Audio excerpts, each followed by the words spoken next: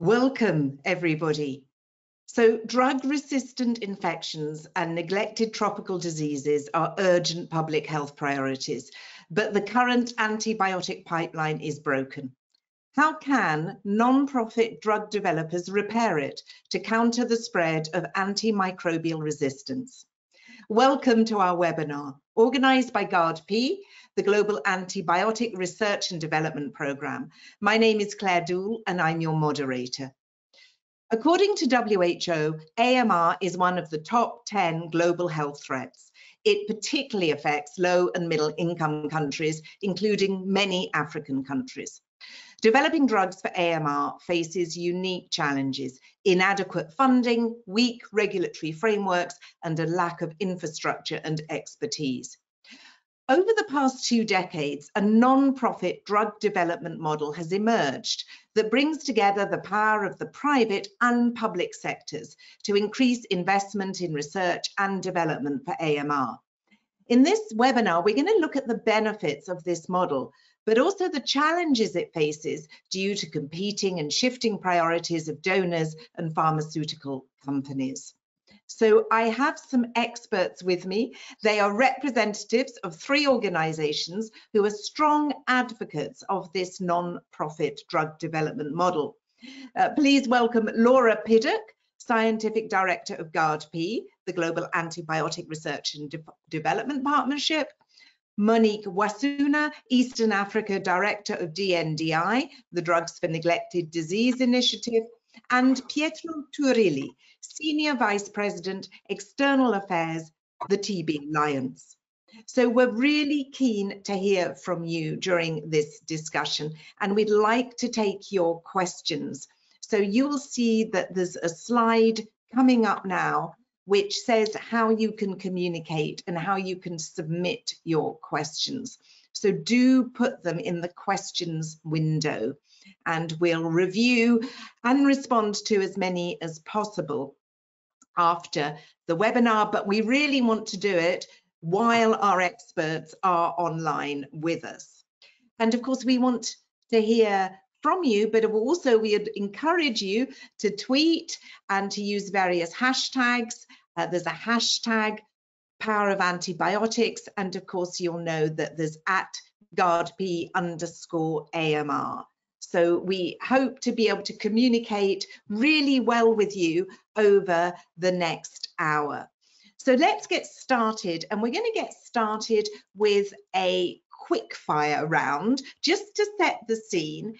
And I'm going to ask each of our representatives, why was their organization set up and what gap, very importantly, was it filling? So I'm going to go in order of age. And I understand, Pietro, that TB Alliance is the oldest. It was set up 23 years ago. So Pietro, very briefly, what was the gap that your organization was filling when it was set up? So good morning, good afternoon, Claire. I thought you were talking about my age, but just jumping in.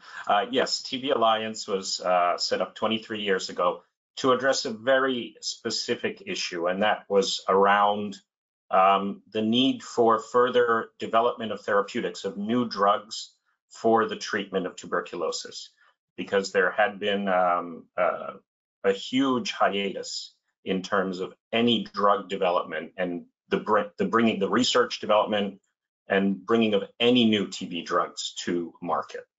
And so that is our single mandate and focus. Thank you. Thank you very much. Monique, DNDi set up 20 years ago. So what gap was it filling when you did set up 20 years ago? Good morning, good afternoon, good evening, everyone from wherever you're watching us. So Claire, if you allow me 30 seconds, just to say who we are and what the neglected diseases are so that they can understand what gap we're filling. So DNDi is a not-for-profit research and development organization that discovers, develops, and accelerates access to urgently needed treatments for neglected diseases. And neglected tropical diseases, according to WHO, there are 20 of them. And these are diseases that are infectious and are preventable. And they affect about 1.7 billion people globally, and 40% of those diseases are found within the African continent. So DNDi, as you correctly said, was created 20 years ago to feel, because there was a frustration from the doctors in the field looking after the patients, and also the patients themselves, because there was really no treatment, no medicines that were effective, affordable, easy to use. The ones that were there and safe, really and unaffordable. And so that we were then created to fill that research and development gap for treating patients with neglected diseases. And also there was, funding really was not there. There was lack of funding at that time, and the neglected tropical diseases received a small fraction of global health funding. And so we were created to fill that gap. The pipeline was empty, and it's because of the research and development model that was there was a profit-making one. And therefore, the patients were very poor. Neglected diseases occurs in very poor communities, so they don't have purchasing power then to buy these medicines, and therefore lack of medicines for these people. So research and development gap and the funding gap. Yeah, absolutely. Thank you for explaining that to us, a research and a funding gap, and exactly as your initiative is, it is neglected diseases. Laura, GARDP is relatively the new kid on the block, just 5 years old. So explain a little bit about your organisation and why it was needed, the gap it was filling. Thank you, and hello everyone. So GARDP was established in 2016 in response to decades-long decline in development of new antibiotics to combat the rising threat of antimicrobial resistance. And this is because many of the world's large pharmaceutical companies had stopped antibiotic R&D, and in the main this was due to a lack of commercial interest. So GARDP is vital in introducing an alternative non-profit model that could, in partnership with the public and private sectors and unconstrained by commercial considerations, focus on developing new antibiotics whilst aiming to ensure that they're accessible and affordable for those in need, and can focus very much on the gaps that no other is filling. So although it was established in 2016 and we were very grateful to be incubated by DNDi, we became an independent foundation, as you said, 5 years ago, and it's our 5th birthday this year, so delighted to be here.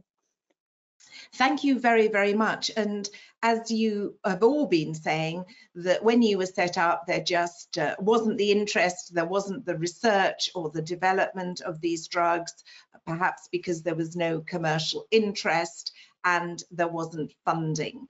Now, you've come up with this non-profit drug development model. There's a few nuances within that model, but what we're going to do now is to get a brief description of the different models, but really to focus on what has it achieved before we look at some of the challenges that these models are facing today. Pietro, I understand TB Alliance and DNDi, you're both following a similar model, the product development partnership model. Can you very, very briefly describe us what this model is? Thank you, Claire. And you've touched upon some of the salient elements, right? So we are nonprofits. We are established, and Laura will then comment on GARDP and the similarities and the differences, but we're all established, broadly speaking, to address, to research, development, provide access to new health therapeutics, vaccines, products for underserved markets. And when we speak of underserved markets, as Monique mentioned, we're talking about mainly neglected diseases, tropical neglected diseases that disproportionately impact people in LMIC countries. And the other key elements are around our funding model that is primarily supported through public funding and philanthropic funding. And of course, the fact that we are set up to be relatively small and agile. So to try to keep our overhead costs down and our infrastructure footprint as small as possible, by working through a partnership model with others globally. So at a very high level, I think that would be a snapshot of the PDP model as we see it. And what has it achieved, this PDP model, for you? What sort of results have you got over the years?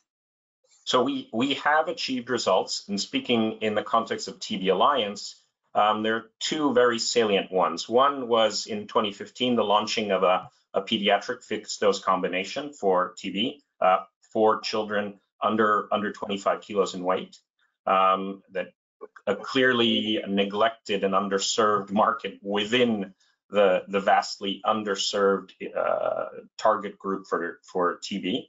And then more recently, in 2019, we had a new drug, pritomanid, that has been approved and is now, as of December last year, included in the WHO guidelines for the treatment of DRTB as part of a multi-drug regimen, BPAL-M, that is all oral and 6 months of treatment.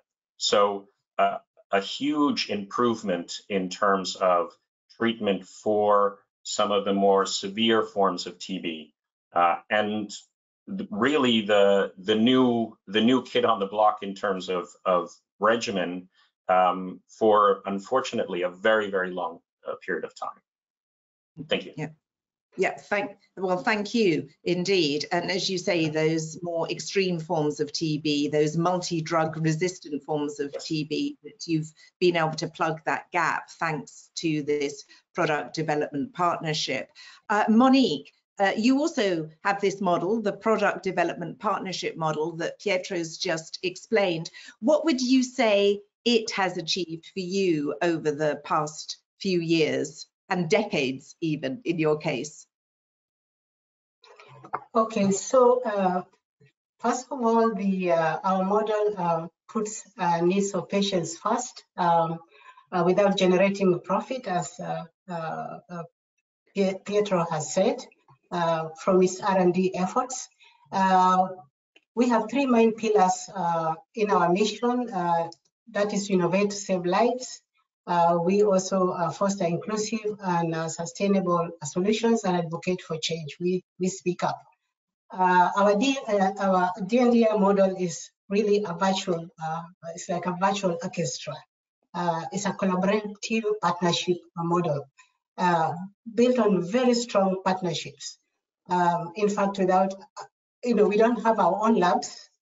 We don't have our own laboratories. We don't have our own health facilities. Pharmacies and things like that. We don't have. So our strength is in our partners. We collaborate with partners that have all this set up. So our partners include ministries of health, pharmaceutical companies, researchers, patients, and communities, academia. So we have really over 20 established partners. So DNDi also has established research networks in the regions that are affected with neglected diseases, and tries to strengthen the research and development ecosystem. So our achievements are quite many within the time that we have. I can just say that we have, in the last 20 years, we have developed 12 new treatments for 6 deadly and neglected diseases, and thus saving millions of lives. But I just want to use one example of sleeping sickness to illustrate the journey. So together with our partners, the DNDi developed a new treatment called fexinidazole, which is an oral compound for sleeping sickness. 15 years ago, there were very toxic treatments that were being given, and it killed 1 in 20 of the patients. 1 in 20 will die because of the effects of treatment. And patients describe this treatment as having fire in their veins. But today, fexinidazole is an oral treatment, and it's given for 10 days, and it can be given at home. It's safe. We also have another compound that acoziborole, that is just one treatment, one tablet that you'll take and she'll get treated of the sleeping sickness.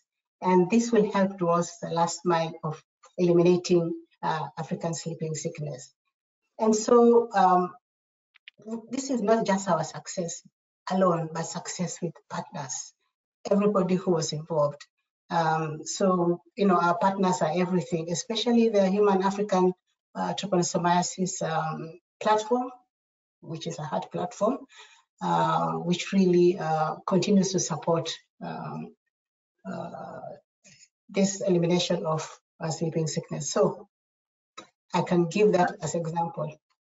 Well, thank you. You speak, and it's very eloquent, of a virtual orchestra of partners, but we see some very concrete results there. And thank you for sharing that very concrete result on sleeping sickness. And I would also encourage the people who are watching this webinar today, if you have specific questions, please do submit them. We will be taking questions from you. So questions about some of the achievements of this public-private partnership models. We've heard some of the achievements from TB Alliance. We've heard from Monique on the sleeping sickness, one of many achievements there. Laura, you explained briefly your model at the beginning. Tell us, in the past 5 years, what would you say it's achieved? And perhaps just go broader for us. In general, what would you say are the overall benefits of this non-profit drug development model? So GARDP has already achieved numerous things, particularly neonatal sepsis, working with our partners. We also work across different sectors, academia, industry, government, non-government, etc., as the previous speakers. But what we tend to do is focus on populations and geographies from a public health perspective. So the Graham report eloquently showed that the greatest burden of drug resistance, indeed 1.27 million per year, were documented in 2019 data alone to die from drug-resistant infections. And the greatest burden of that is borne by those in low and middle income countries, and also particular vulnerable populations such as babies and children. So we focus on populations and geographies from a public health perspective. So we do focus some of our work on babies and children, as well as programs on sexually transmitted infections. We have a phase 3 clinical trial, which we have successfully been carrying out, and we will hope to be reporting the outcome of that later this year. For neonatal sepsis, working with our partners, we've already established in various sites, including low and middle income countries, from observing the infections in those babies, the drug-resistant infections in those babies, as a prelude to starting out a big trial later this year with adaptive trial, trying out different combinations of new antibiotics. We've done all the groundwork for that and the necessary work to make sure those drugs can be used in babies. We are less risk averse to explore a potential project. We're not seeking a commercial gain. What we're seeking to do is get treatments to those that need them wherever they are in the world. It doesn't have to be a low and middle income country, but clearly there are many underserved populations in such parts of the world. And this allows organizations like GARDP to focus on those emerging threats. So this collaborative approach, these projects with little or no initial commercial value, local and multilateral approaches. And this isn't just for research and development, it's for access as well. And we work on multiple projects with regional partners, as do the other organizations. And that's key here. It's really important that those that are going to be using the new treatments are part of the solution, helping to do the research and develop those treatments for using in their parts of the world, wherever they are, UK, Africa, further afield. So as you say, it's really about meeting global public health needs and the best use of public money for a public return, because we know that money, especially in today's straitened times, is one of the challenges. Let's have a look at some of the challenges whether that's donor money. Also, at the beginning, we were mentioning that there was little interest from the pharmaceutical industry because they didn't see that there could be a business case or commercial returns on that. And of course, in today's world, we've got the added challenge now of climate change. So let's have a look at a few of these. Pietro, just starting with you for the TB Alliance, if you think about funding challenges from donors, which ones do you see and how are they affecting you? So there's a number of funding challenges, right? And a number of issues behind those funding challenges. I'd say we could begin. I'm actually in New York for the multi-stakeholder meeting on TB as we prepare for the high-level meeting later this year. And the overarching challenge is one of political will. As we've seen with COVID, when there was political will and there was huge funding, massive progress was made in an unbelievably short time. We don't see that, unfortunately, in the TB world, and I'd argue more widely in the PDP world. So we are very thankful for the generous support that the funding community provides, but it is stagnating at present. So when we look at the recent competitive calls in the PDP space, the funding ceilings have not increased over time. So while we are in a great place, right? There are these ring-fenced funds that support PDPs. They haven't been growing over time, and this is before we even touch upon the challenge of something like COVID, to some degree sucking all the air out of the room in the global health space. And these unfortunate realities are currently exacerbated by the international challenges we face. So war in Ukraine, climate,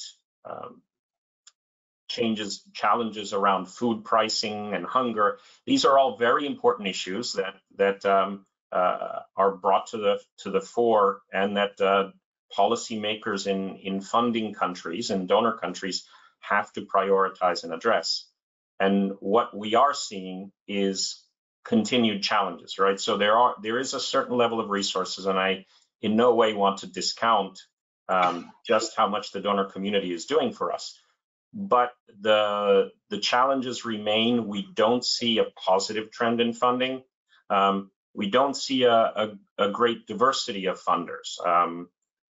There's a relatively small cohort of very generous governments, and I think all of my colleagues here, everyone that's represented on this call, going back to the same wells. And so clearly there's an issue around financial bandwidth, but also around all the challenges that we face in the global space, and the very nature of the business we're in. So neglected tropical diseases, it's very much in the definition. All right. So again, not to belittle the support we receive, but when we look at the international situation, we don't see growth in funding, and we don't see the emergence of a new set of funders to help continue to support the research and development work that we do.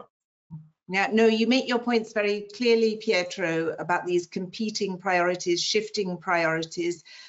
Monique, what Pietro was saying there was saying that for TB, funding is stagnating. Is that what you're seeing in DNDi? Clearly, yes. We are seeing what Pietro is seeing. For us, also the funding for research and development for neglected diseases is really insufficient. It's unpredictable. It's short-term and project-specific. So it makes it very difficult to plan and to sustain activities. And like Pietro was saying, that there's so much happening in the world.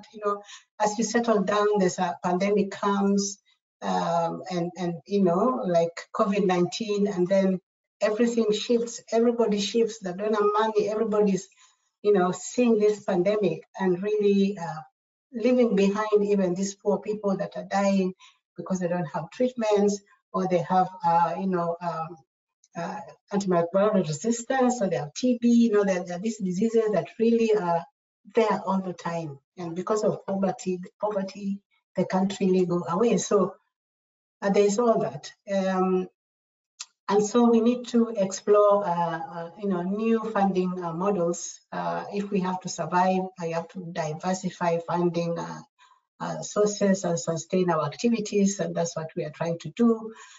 We have also been calling upon our partners to see how they can chip in, especially even like governments in in low-middle income countries like my own. At least if they can put something in the bucket for the neglected patients, or for AMR or TB. If there's that contribution from governments, it sends a very strong message, and also political will of willingness to work together. So I think, yeah, absolutely. It would be really interesting to find out what you are coming up with for new funding models. Laura, let me bring you into the conversation about whether in your sphere you're seeing the same challenges that Pietro and Monique have just outlined, and their funding pool is stagnating. What's the situation for GARDP? Well, I think first of all, it's worth restating that the whole reason GARDP was set up was because investment in developing new antibacterials in particular, which is our current focus, was just missing. And this is why so many small companies continue to go into liquidation. So investment into the area per se, irrespective of what type of organization you are, is challenging. We're very lucky. We're a young organization. We have received significant funding, and we're very grateful for that. Of course, we need more, like everyone else who does R&D of new treatments. And it's important that non-profit organizations that make a long-term commitment to develop these new treatments for these vulnerable and neglected populations, wherever they are throughout the world, is able to have the sustainable financing for that long-term commitment. But I would draw attention to the fact that we are very much at the whim of the political systems that fund us, and politicians tend to have very much a 5-year forward-looking view of the world, and they're still reeling from dealing with the COVID pandemic, and everything does get wrapped up in it. And somehow there is this view that it's a finite pot of funding, and that if you take it out for one thing, you can't take it out for the others, without realizing this interconnectedness. You mentioned climate change earlier. We saw so clearly with COVID that infections travel the world very, very rapidly. And so what might not be your problem today will almost certainly be your country's problem tomorrow, or your population's problem tomorrow. And I think it does behove our political systems to really step up more than just the few that are, G7, G20, these are their populations that are going to benefit. And I think we should, encourage our relationships with these countries and help them to understand what the challenges are for this field.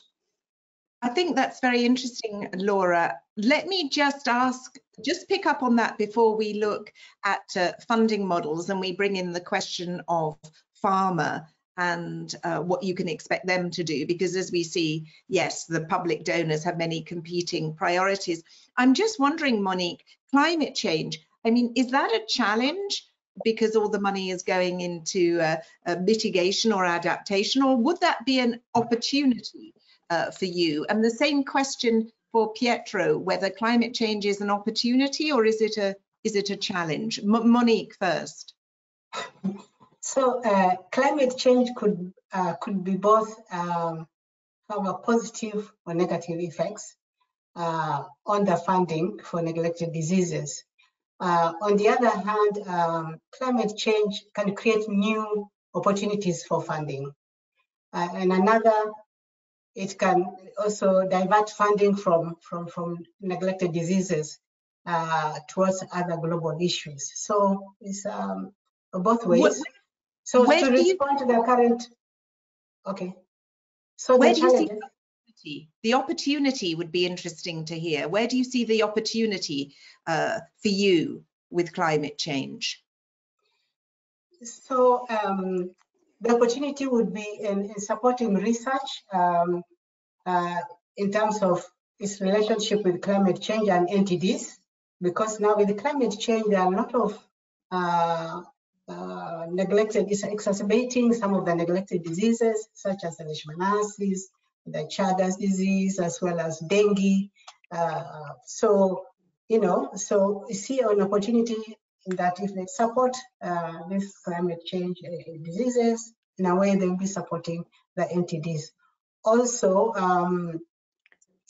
if the donor funding, could be also community-based, that way, as they deal with climate change within the community, this is where the neglected diseases are. So it will, also be helping with the neglected diseases.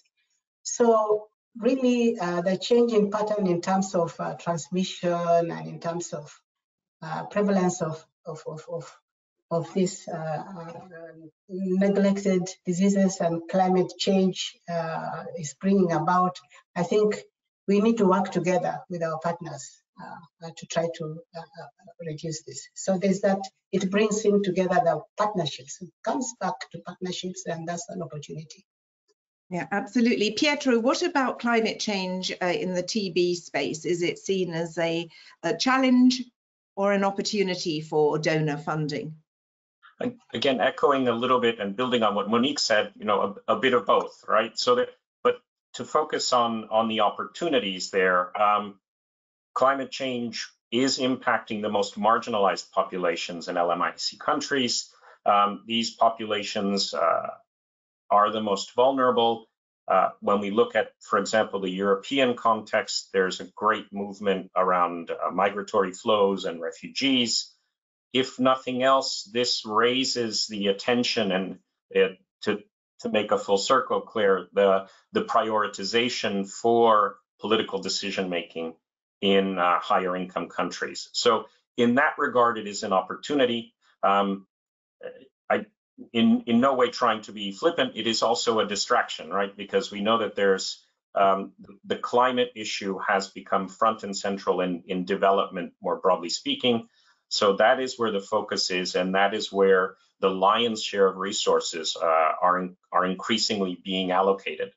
So certainly, in terms of our funding challenges, and in terms of ensuring, in our case, right, looking at my own small chasse gardée, that TB stays at the forefront of decision makers and policymakers, it is linking the TB issue in a variety of fashions to the issue of climate. And if I could, just a small comment from our previous conversation, and something that that Monique said that really I think bears underlining. The challenges around funding are multiple, but there's also the issue of the quality of funding.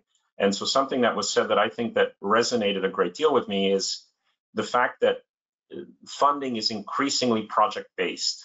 And this is quite challenging for our R&D colleagues because it becomes shorter term and it becomes that much more difficult to be flexible and to turn on a dime when it comes to new findings in the course of the research. So a plea there, if I could, is not only around the quantity of funding, but also the quality, and how we can ensure that funding for the kind of work that all of us do remains as loosely restricted as possible going forward. Thank you. So thank you. Yes, the call which I think many organisations make for non-earmarked funds. So we've all seen that it's a difficult space to operate in with public donors and funding at the moment. The other part of the equation, of course, is the pharmaceutical companies, the private sector. So Pietro, I mean, do you see that big pharma would ever come back to the AMR drug development space, or is it going to be, or TB space, or is it going to be just SMEs? And interested to get Laura and Monique's view on this. What do you see, and what do you think, or what would you like the pharmaceutical industry to do, because they are part of this partnership? So speaking, painting a very broad brush here, so hoping that the audience won't call me on this, but we do see a lessening interest on the part of pharma when it comes to infectious diseases. I think we can agree that, broadly speaking, that is one of the challenges we face. And this comes back to, and I'm out of my lane here, I'm sure Laura will have a great deal more to say about this, but this does have to do with the financial incentives for pharma with the current economic models that they operate within. So that is the challenge. The opportunity, of course, is that the tremendous R&D muscle that private sector pharma brings to the table can in no way be neglected or ignored. And certainly when I speak for TB Alliance, we do have a vast array of scientific partnerships that are absolutely key, front and center to the R&D work that we do, all the way to the identification of compounds that do come from pharma that we're now working with, all that run the gamut. So there is I'd sound a warning bell and say that we do need to look at different models that will ensure that pharma remains engaged in research for the diseases that we work on, and looking at different elements and models that would enable, that would make sense commercially for our private sector pharma companies to continue to engage with us. And Pietro, that when you talk about these new models, you're talking about financial incentives for R&D, for example. Yeah. Yes. So looking, not only at the push incentives, but also at the pull incentives. I'm sure others have more to say, but we see a great deal of interest around concepts like a subscription model for antibiotic development.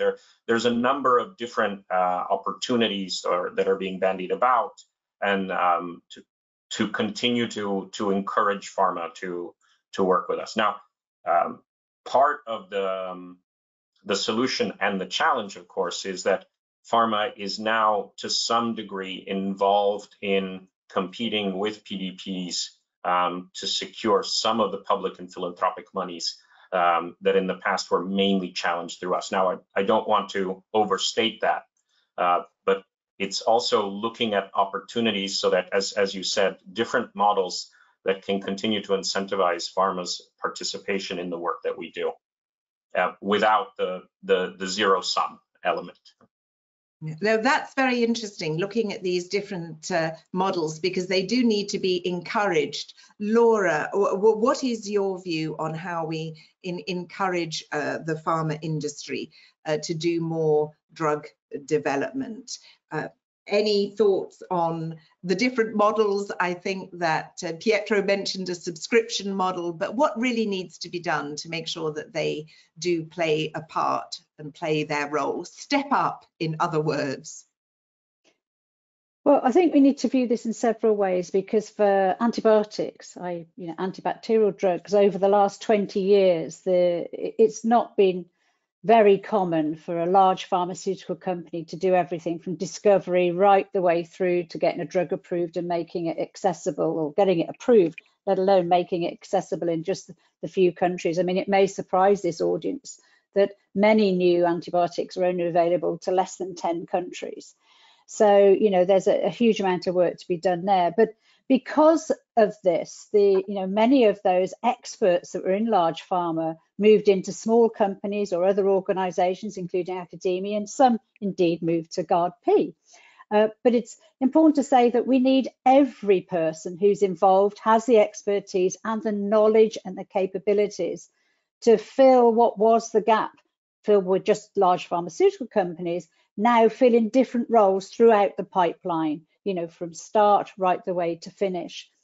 So because of this, there's the various different funding mechanisms that have arisen over the last few years. So that the sort of the public funding mechanisms, and so we have, yes, the push funding, which means that organisations, national and international funding agencies, or CARBEX, or Repair Impact Fund, for instance, they will fund projects that have not yet gone into patients, and they'll start to push them through the pipeline. And there has been a significant amount of funding available for things that have been somewhat de-risked, slightly past the early discovery and go through to phase 1 first-in-man studies.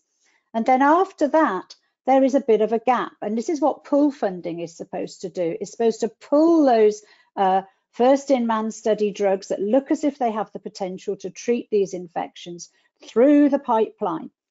And that is what many countries have felt unable to work out what the mechanism should be. What is the model of their pull funding?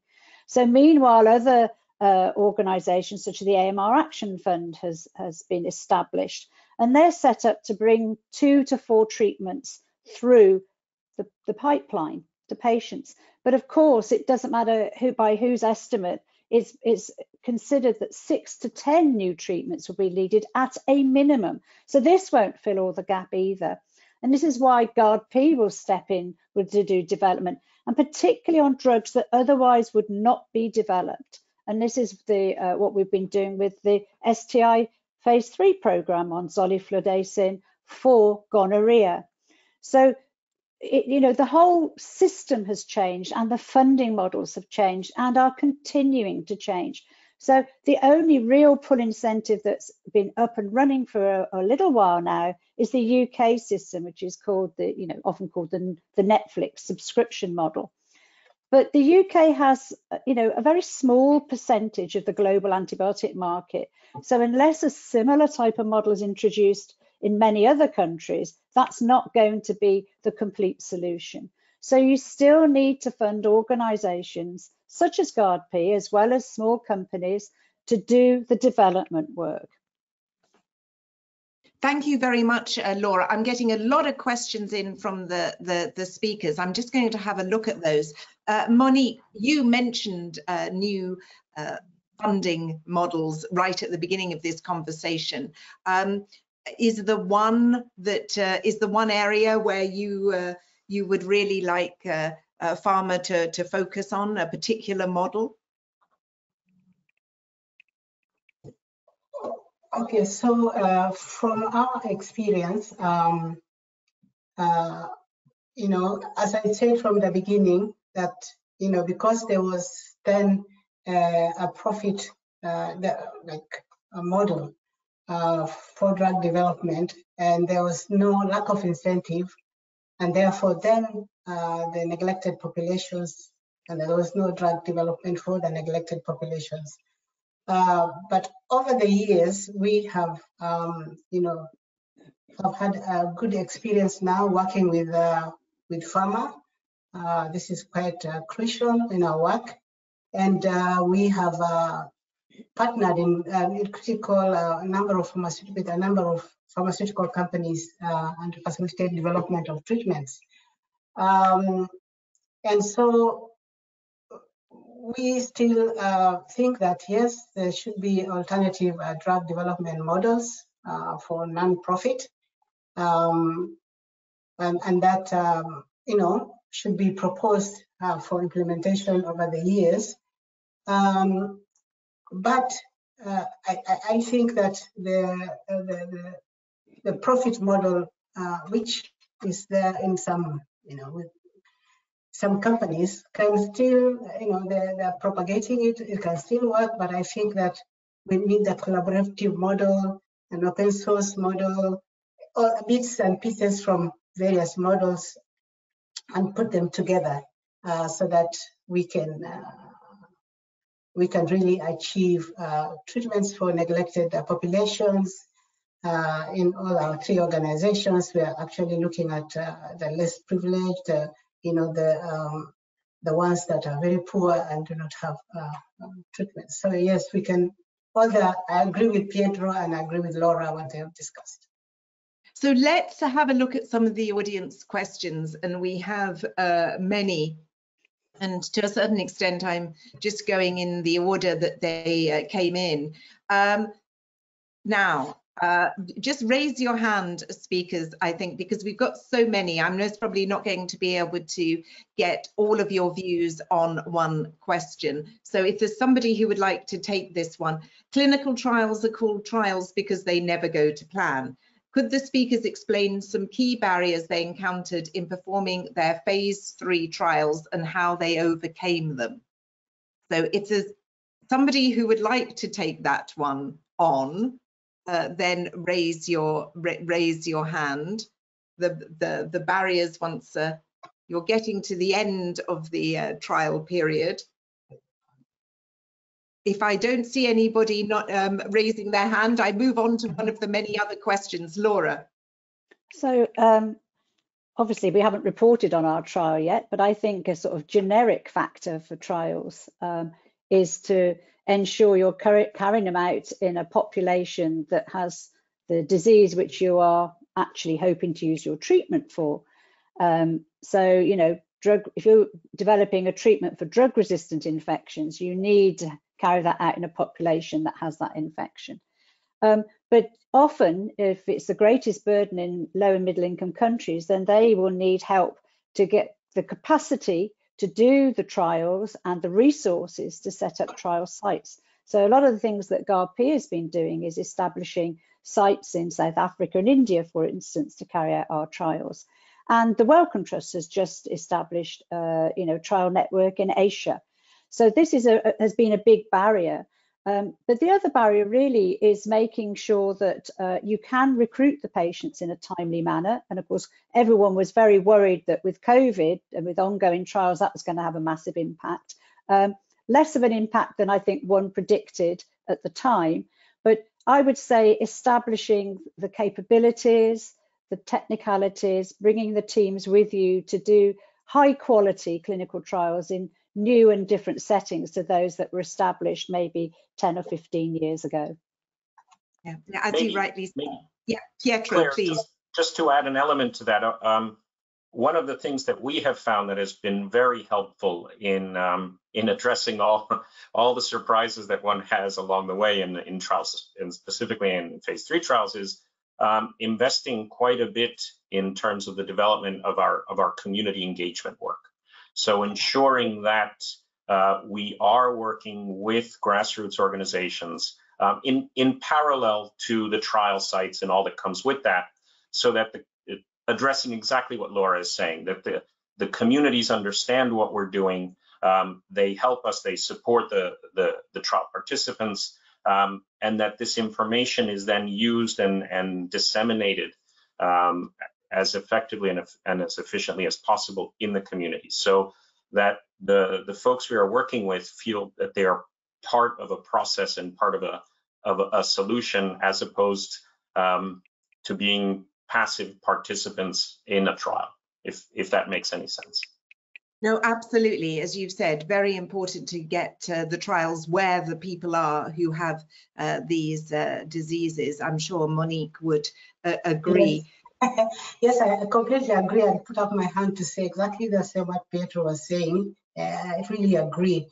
Community engagement is key, but also to have, you know, political buy-in from the countries, the heads, the ministers of health.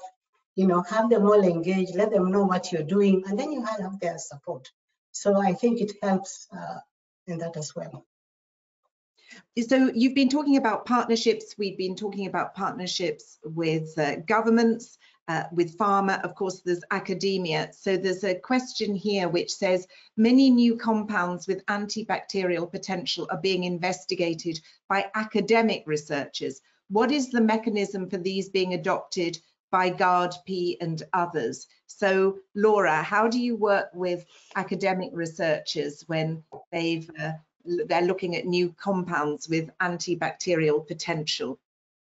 Okay, so thank you for that question. So we're not a funding agency, so we don't have a call saying, you know, tell us about your wonderful new drug and we will fund you to do the next steps. What we do, we do have a small discovery and exploratory research program. It's one of the ones that I lead. So we've talked mostly about clinical development so far, which is the main focus of GARDP, also with access. But coming back to how do we identify the groups we're working with? Well, we're very open about our strategy for our discovery and exploratory research work, and it comes back to this ethos of filling gaps that no one else will fill. So we are identify exactly what we want to do. We set up collaborations with large pharma and other organizations that share libraries with us, for instance, that have never been screened against particular drug-resistant bacteria, and they share these in kind, a lot of know-how, and we will screen them. But how do academia come in? Well, we have projects where some of the academic teams have, it's very clear that what they're doing would help fit some of the things that we want to do, and we will go out and approach those. So at GARDP, we're always scanning the literature, we're always looking at what's going on at conferences. We listen to people, we go to lots of small meetings and listen to the things that people are doing. And if they're doing things that we think would really help us, we will then approach them. Sometimes people do come to us, but it's more often the other way around. And we're currently just setting up 2 new projects with 2 universities in South America, as it happens. And, we're looking as that hopefully will form the basis of a new, much bigger consortium that we'll be establishing later this year. So we're proactive to identify those that can help us fill the gaps. Thank you very, very much for that. There's another question here, which I invite any of our speakers to pick up on whether you see that this private-public partnerships occupying a space in commercial markets, carrying products through all phases of development and then sustaining them on the market. Are there any cases or contexts where you see this happening successfully? If anybody would like to pick up on that, so that it's not just about getting them to market, but to make sure that they are used on the market. I think that's most probably where that comes from. Pietro and then Monique. So just to get the conversation started, I thank you for the question. And at the end of the day, that's why we're here, right? So it's not just developing a new drug or a new product. Unless we're getting it to the people that need it, we have not been successful. And certainly, speaking for TB Alliance, we are increasingly focusing on the access work. Now, this isn't grassroots access work. This is working at the level of WHO and with NTD programs at country level to ensure that they are aware of new drugs coming to market and how these are approved and how they may want to take advantage of them, making sure that they're aware when they're on the GDF roster and all that comes with that. The other element that I would add is that we, as an access model, work with production of our drugs, of pritominate in this case, with generic producers in countries like India. And our model is predicated on having multiple generic producers involved in production and commercialization, again, as an effort to encourage competition, lower prices, and support availability and access and adoption. So just to get the ball rolling, we could spend quite a bit more time on this issue. So I'll stop there. Thank you. And indeed, I'll come to Monique. There's another question on access, because of course it is very, very important. You just don't want to develop them, you've got to get to them, to the people in need. And just to say that somebody's also asking, what are the mechanisms to ensure that they're accessible to the population with the greatest burden, especially in low and middle income countries? So Monique, yes, over to you about access to these antibiotics and other drugs that are needed. Yes, so just like Pietro was saying, DNDi is developing all these treatments for neglected diseases, but it's in the best interest of the patients that they do get these treatments. Otherwise, we are doing nothing. If they don't get it, we are not helping. So it's in our best interest that we take access seriously, which we are doing now. And we have programs for access in various diseases.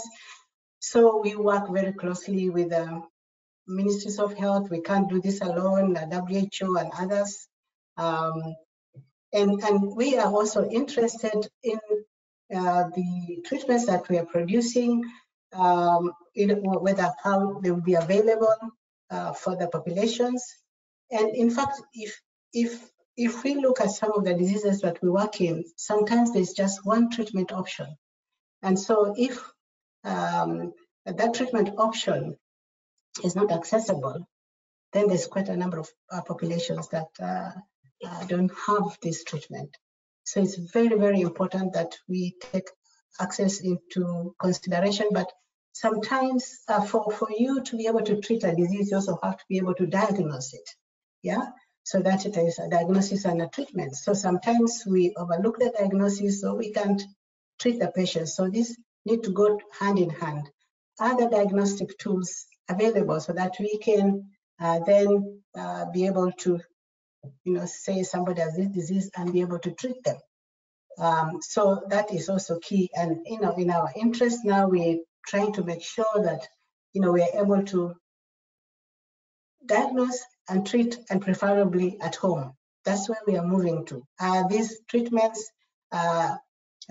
available? Are they affordable? Are they easy to use?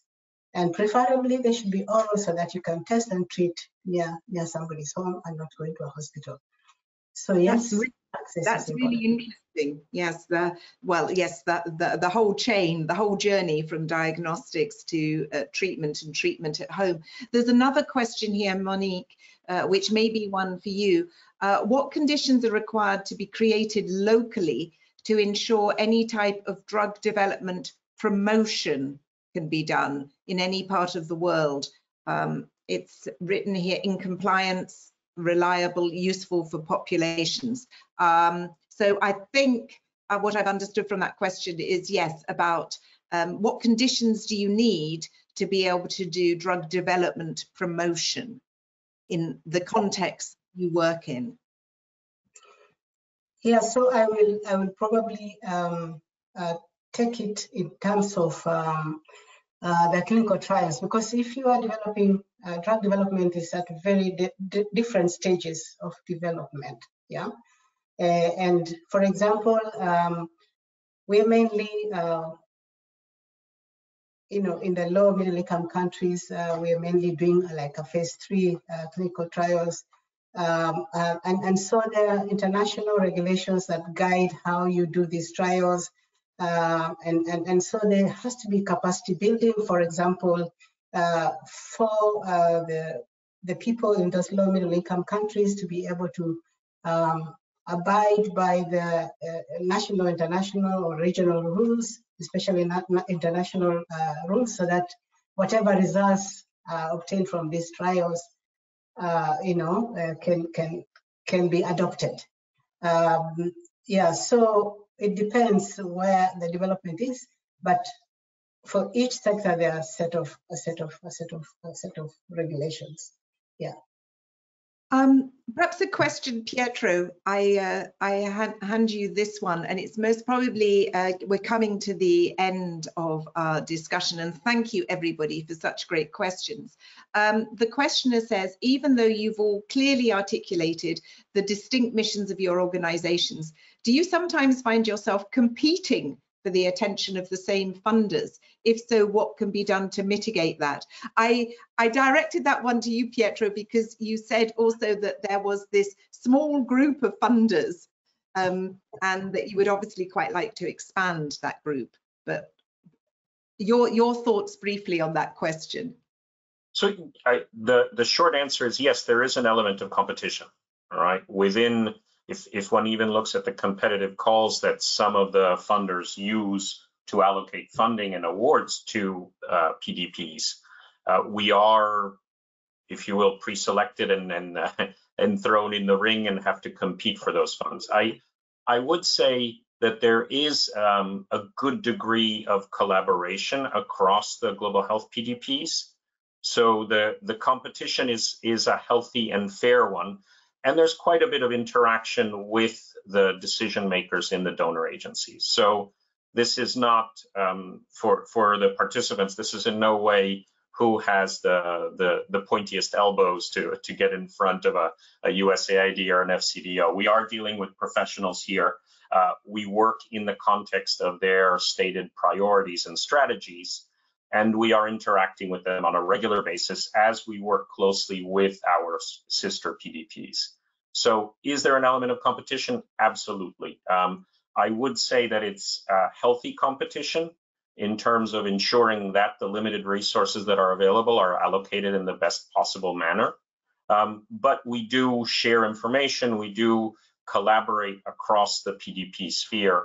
And as a matter of fact, both our donor cohort and the PDPs meet regularly together to address the challenges that we face. So I don't want to overstate the competitive element of the nature of our work.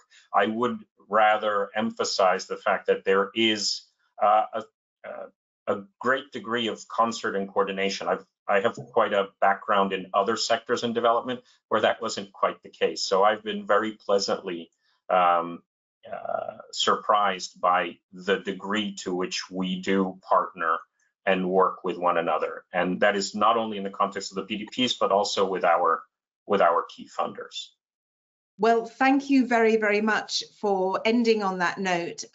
Competition, yes, we've seen there's competition for funding for antibiotics and for these neglected diseases. We've seen also, though, that there's collaboration. There's collaboration in the public-private partnerships. And I think we've seen a good example of collaboration during this discussion for the last hour with 3 different organizations explaining to you the value of the public-private partnership, this non-profit drug development model. If you would like to listen to this or to share the recording, you will see on the screen where you can pick it up.